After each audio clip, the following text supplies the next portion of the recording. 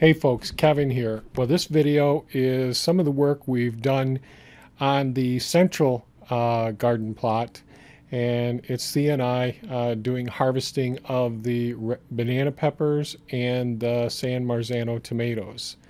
And I thought what I'd try and accomplish a couple of things in this video while you can see some of the time-lapse footage of me going through and cutting off the banana peppers right at the surface of the ground level or just below the surface, taking the plants back over to the utility vehicle, which is Pepe there, pulling off the banana peppers and putting them in clean buckets, 5-gallon buckets, and then those buckets go inside for Thea to take care of. She's also harvesting the San Marzano tomatoes throughout this process, and I'll talk more about that in just a moment. Last week when I posted the video and the garden plot update, I asked for people to leave comments on how things were going with their gardens and all, and I want to believe really left some great comments on how things were going in her gardens. She said, my tomatoes were lost by disease in August, and that's really an important point. So I replaced them with collards and kale. I was growing on my back. That next year I'm changing the tomatoes that I will grow, as well as the zucchini and yellow squash, which barely produced. I tried growing a second batch of zucchini and yellow squash, but it didn't produce. My lemon cucumbers did well, but not as well as I would have liked, but I got a good amount of them. Next year I'm going to grow the lemon and a different kind of cucumber. I got my first sweet potato harvest and am so thrilled about that my first ginger harvest. I've had so many cayennes and Chinese long beans. They are doing amazing still. I learned a lot. I learned not to grow eggplant anymore because my family doesn't really want to eat it. I learned that I want to grow more okra, sweet potatoes, and green peppers, and to concentrate on what I can put away for the winter. Those are, first, thank you very much, I want to believe. I think that was exactly what I'm looking for comments from everybody. I would just appreciate everyone's comments. One of the things that I try to do is break up our gardening and farming into various phases. It'll all start off in the winter months when when I'm starting to use planting up the starting seeds inside the work area. And we use 72 cell flats, and we grow them during the end of winter months and early spring. And then we go through the next phase, which is potting up some of the tomatoes and peppers because they're outgrowing, the roots are outgrowing the 72 cell confined area. Then after potting them up, then we go through a hardening off phase when the weather's warming up so we can get them hardened off. Then we go through a direct seeding and transplanting phase, and I made a video about those processes in the past as well. Then the growing phase, that tends to be the most laid back or easiest part for us throughout the season. However, I've mentioned before, it's so important to do your daily walks and to really to observe and take notes, take pictures, and learn as much as we can through the process, as I want to believe is just demonstrated, and as well as many of you who have commented on videos in the past. Right now I'm going through in the garden here, I'm cleaning up a lot of the debris because I've fallen twice on these tomatoes so far this season. During these couple of days cleaning up the tomatoes. We grow so many tomatoes, you see there's so much more, so all this biomass that's above the ground we're composting, and you'll see in a little while I'll collect some tomatoes that are fully ripe and not showing any mold infestation in them, and I'll be putting those in a bucket for seed saving. And Thea will, through her processing of all the pepper plants, the banana peppers, she'll save all the seeds, and I hopefully will make a video about some of the trials I'm doing with the various fermenting processes for seed saving as well. One of the things I'm doing in the video right now is going through, removing the rebar, stacking the rebar right behind where the camera is located at this point, and I'm taking the cages off, pulling the tomatoes out of the cages, putting the tomato cages in the back of Pepe, and driving those out into the forest area. In the forest area, we have a location where we can keep these 2-foot tomato cages in place. The rebar will go inside of the work area for storage over the winter months. And one of the things I'll do is go through and take all of the tomato plants, as well as the tomatoes that have fallen on the ground, put them in Mini-Me, that's the small B2601 Kubota tractor, and bring that up to be composted.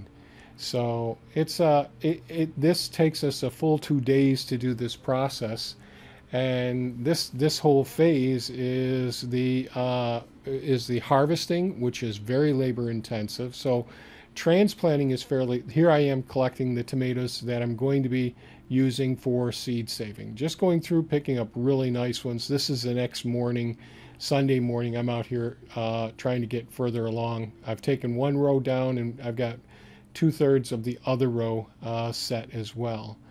So so during this phase of harvesting, it's very labor intensive. Thea will do quite a bit of the harvesting, and then we'll be processing, cutting up, and freezing all of the produce that we're saving, so that during the winter months they can get canned and all.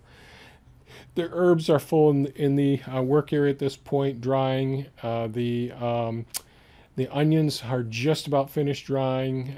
We've got beans out in the sugar shack in their racks drying at this point. So it's a really super busy time of year, but it's really important for us to learn as we go through. So every one of these phases I try to learn each season. So this is a harvest and cleanup phase right now that I'm going through, and then I'll continue on after the harvest and cleanup. And I was prepped these 3 beds, because I've got 2 tomato beds and 1 banana pepper bed that I'm going to use the tilther and just slightly disturb the very superficial surface of the permanent raised beds. They've been compacted down from walking on them, or from everything that's going on right now. And so one of the things I do is I'll pull all of the staples out of the weed mats, pull them out of the drip tape as well, fold the weed mats down into the walking paths, and then take the drip tape and pull it off of the center of the beds and put it down into the walkways as well.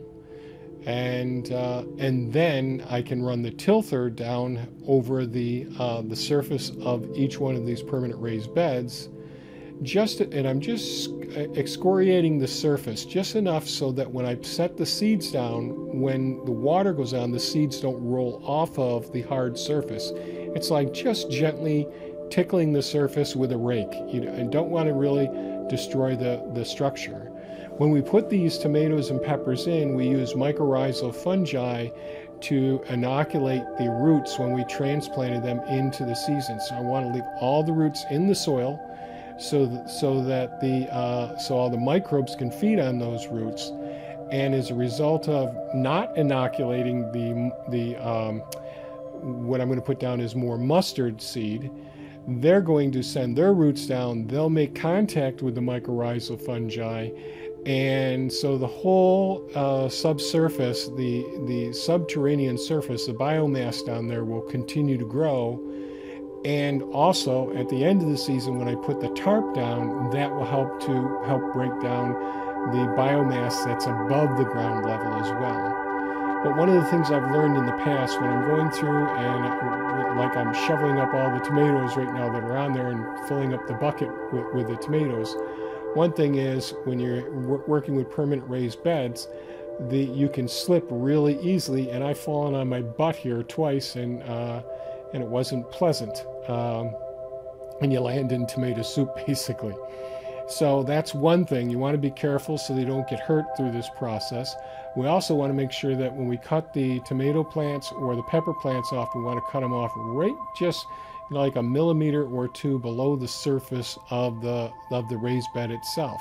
We want to leave the roots in the bed, and we don't want to disturb the bed. Let the structure of the soil be maintained, but also leave the roots there so the microorganisms can break those down. All this tomato biomass here and all the vines from the bush plant are going out and going into the compost pile, and you'll see a little bit of me going out there and doing that in a couple of moments. But this is it. You want to get these beds. So now there's lots of dry debris that's on the surface of the weed mats. So the next thing I'm going to do is come through with the battery operated, I guess most people will call them a leaf blower and all, and I clean a lot of this material off. There are places wherever I've stepped on tomatoes where there's plenty of them, and there's the dry leaf matter there. It creates this mud pie effect. Okay, so now we're taking Mini-Me out to the compost pile. I'm going to go ahead and immediately cover up all of the seeds and the vines, which I've been doing throughout the process here. And just getting it all covered up and getting all the microbial activity in the thermal composting system to start working on those heavy-duty vines right off the bat as well. Here I'm removing the staples from the weed mats and pulling the weed mats back to the center. Getting ready to run the tilther here in a couple of minutes.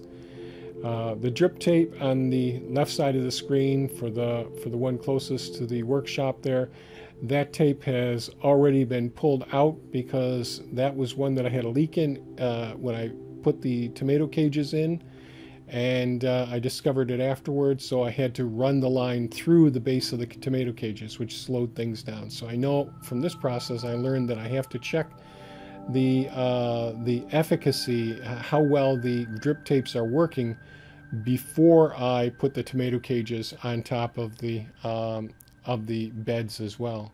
Running the tilther down here now, just slightly disturbing the surface of the soil. Going down here back and forth just enough so when I set the seed down in the next part of this process, then what we're doing is we're allowing those seeds to set. It takes about 48 to 72 hours for the roots of these mustard plants to go ahead and emerge, so they germinate really well. This is from the True Leaf Market where I got this cover crop. And yes, I do put my cover crops in very thick because we have such a short period of time before the snow flies here, and I want to feed all the microorganisms in these beds as much as possible. So now I'm putting the drip tape back down the center of each one of these beds. This is the one I had to remove from the first bed there. Hooked it up. Now I go out back and I grab a hose, and got the hose here now. And now I'm going to, I started off on shower here, which really doesn't work that well. And then I immediately switched it over to a fan level. I want as little pressure hitting the surface of the soil. It may look like I'm really pounding it here, but I'm really using a very gentle, it's a windy day, but I want to get those seeds nice and moist. So I go over the beds twice at this point. I leave the drip irrigation on, although it isn't going to get all of the seeds at the margins. This was set up for single row crop feeding and all. So this system works out pretty well. I checked today, so we've got nice little roots on these plants, and I'm pretty happy with them at this point. So if you found this video of value, please give us a thumbs up. Thank you for your comments and questions. I really appreciate it. And by all means, folks, have a super fantastic day. And stay safe. Bye-bye